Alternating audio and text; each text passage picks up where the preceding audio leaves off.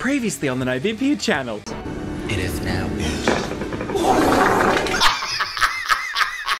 And coming up, Filler to me. ooh, I find you very rude. The Novympia channel is made possible by our gorgeous patrons who get access to the most unappealing crap you'll find anywhere on the whole internet. Cue the snafu! Good afternoon, good evening, and good night. Why does good night, like, imply goodbye? I don't know. Because it's like the end. Yeah, but quando?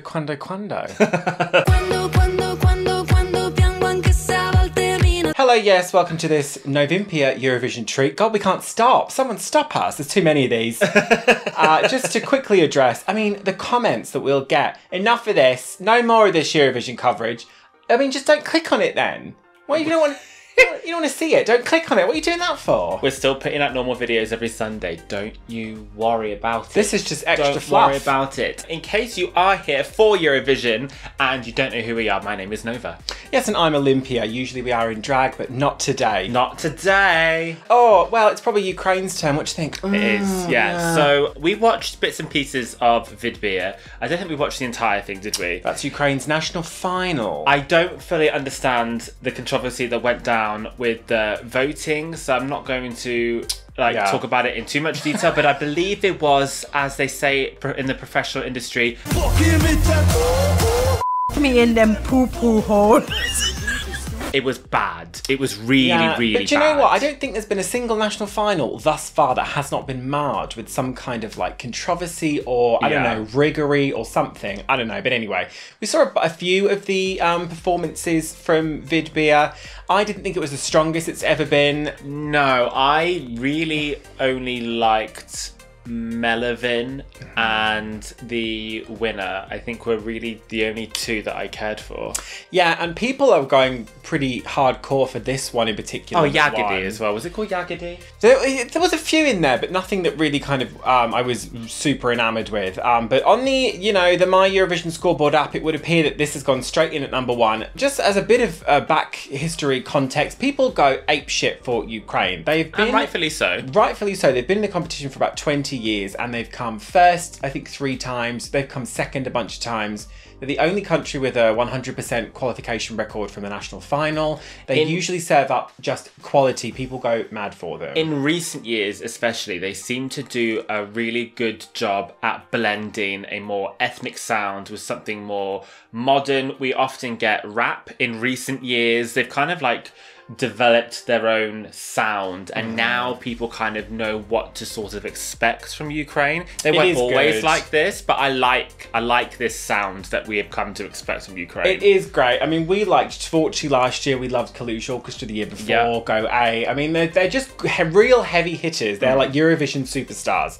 So this one in particular is a bit kind of weird for us. I mean, should we just watch it? Because ultimately we don't really like it.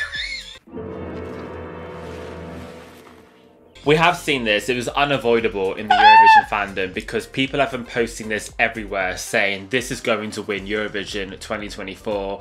This is so going to win Eurovision. This is going to win. What, got Ulverham? No, people are saying this is going to win. No, that seems wrong. So it's been everywhere. Should we just rewatch this because we haven't watched this in a while? So it's Alyona, and Jerry Heil. Yes. The song is called Teresa and Maria. Yes. Which is ladies' names, isn't it? Oh, there's subtitles. Maybe we can put subtitles on it. It looks like there are. Okay. Oh, it's in Ukrainian. Yeah, that's not it. Okay. I will say, having heard the studio cut of this and then seeing it translated, it's so much better for me. I thought this was a much more impactful. What, live? Live. I agree. I mean, it immediately is just like, okay, shut up now and pay attention to what I'm saying for a second. I really like this outfit. This kind of like suit with the skirt. Yeah, I'd wear the shit out of that. It's a good vocal. It's a very strong vocal. It looks like we're getting like a moody banger. I love a moody banger. She's having a bit of issue with her in-ears, but that's fine. That's okay. Yeah, she's very emotive. Okay, now when we saw this, we were like, okay, this is obviously another witch this season. She just appears out of nowhere, and this is going to be the season of the witch. And then we saw on Twitter that she just walks behind the camera and we're like, we're such idiots. How do we not realise that? Did she come up from the floor, descend? Okay, so what I want is for this part to be different. I think this is where I love it, love it, love it, love it, love it. And then when we realise, oh, this is the chorus and it's not going anywhere else, that's where I start to get bored with this. Well, at the moment, I'm in. At the moment, I'm all in. But it doesn't... I don't know, I feel like it could be grander towards the end. I love the visuals. I think that graphic of the lady with the shroud is so impressive. I love this. I love the rap.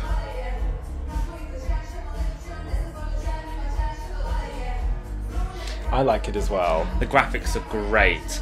I just kind of almost want to chop this song up and rearrange it a little bit. Like the actual structure. I don't like the way the song is structured. It's really hard to explain. Yeah, you just kind of want it to go somewhere else, don't you? Well, I don't know. I think that the first time we heard it, the word we used was it's a bit dreary. The anger we're going to be eliciting with this, because people love this. So you're obviously going to disagree. You're going to be in the comments. You don't know what you're talking about. And that's fine. That's absolutely fine. That is fine. We don't have to argue about this. These vocals are amazing. I kind of wish she was singing more of the lyrics, but... I like how it's almost operatic, though. It kind of almost gets to where I want it to be, and then it sort of stops. Yeah, for me it doesn't go anywhere. It just is. And also because it comes out with the chorus straight away. I mean, it's beautiful. That's it. It is beautiful. It just feels to me like there's a missed opportunity towards the end where they could hammer home a bit more drama. I don't know. Are we just being, spoiled? So... Okay. People love this. People absolutely love this. Okay. People are saying winner. I like it. I don't love it. And every time I listen to it, I will be humming along. I'll be tapping my foot because all the ingredients are there to make it something that I would love. Like, I like the vibe of it. I love the melody that we have. But it just feels like when... Back in the day, I don't know if people still do this, when like a snippet of a song would be released or leaked, and then you would get all of those fan-made versions of like a full song just made with the snippet, like people had like repeated it and chopped it up. That's what this feels like to me. It's quite... God, how weird. People who know exactly what I mean. I don't know what she's talking about. It's just kind of repetitive. I think the thing for me is that because... on, social media, people are consistently saying, oh my God, this is a winner. On the scoreboard app, it's number one. And because I don't want it to win, I think I'm probably pushing against it a bit. Resisting it. I think I'm resisting it slightly. But if we're going to break it down, she looks insane. Yeah. She sounds incredible. The pair of them sound incredible. The visual we've got behind her is beautiful. It's a beautiful song. I mean, honestly, what more can you really ask for? I just don't want more. Love it that much. And I don't know why. For me, this is quite a big downgrade from Tvorchi. Oh, I don't think people will be angry that you've said that. I'm sorry. I loved that group. I loved that song. Please I loved don't unsubscribe. I thought that had much more attitude behind it. That was really, it really grabbed me.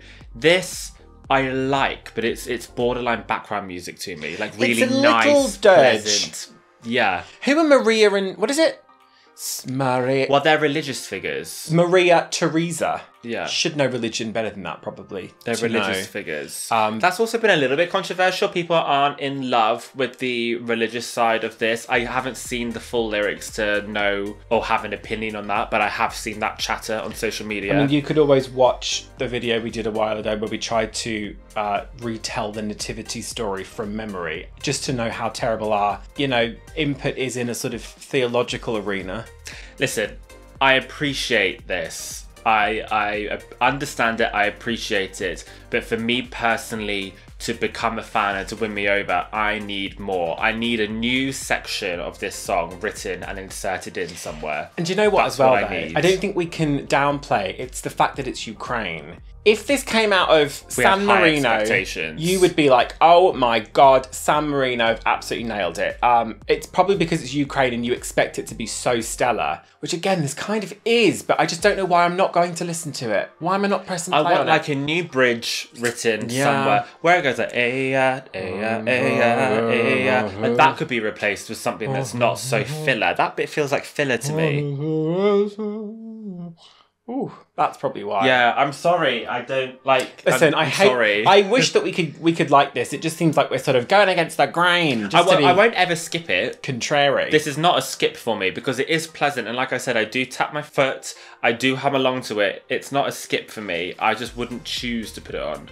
You throwing up our scores right now then? Yes, so I I don't even know where have I've put it. this. Where's my telephone device, Nova? I have this 6th.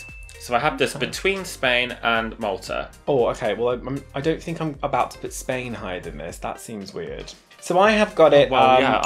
5th. I've got it 5th. Okay, so we're very comparable. I mean, there are still only 10 songs, so, you know, probably won't stay there. I don't know. What do you think about this one? Get in the comments. We know you're going to get in the comments anyway and absolutely give us a bashing and a beating, and that's fine and okay. If you would like to head over to our Patreon, there's exclusive stuff on there, Nova. What are the podcast, the Discord? Yeah. Extended versions of stuff that you don't want to watch the shortened versions of on YouTube anyway. The link for that will be arriving on screen just presently. What you gonna do with all that ash? Thank you so much for that, Nova. That was beautifully done. You can be the stand-in for this one, and I'll be the stand-in for Goethe. That seems fair. That seems fair. There's also Twitch if you'd like to join us for game night. We're very excited. Next up, we will be having Finland and the rest. and Italy. They're coming Latvia. very, very soon. And Latvia. So look out for those. We'll get them out as soon as Oh, possible. Christ. Yeah, sorry. It just doesn't end, does it? It will end eventually. Are we doing San Marino? Nobody watched the Malta one. Absolutely no one. Nobody watched our Malta reaction. They have a population of about 40 people, so people aren't even aware that they're down there. Are we doing San Marino? Probably. Yeah, we'll do. I think it's we'll do the lot. hysterical. We'll do the lot. San Marino, what's going on over there? I'm very interested actually about that. We'll see. And la scava prossimo to our newest patrons. Aaron Fradley, Jill Skolzowski, Becca the Tarot Reading Witch, and Patrick Osmarzen. You've never seen before cyber sex again. Cyber sex again. Facebook, sex book. Not sex book. Join the Patron, we'll do a shot of Patron.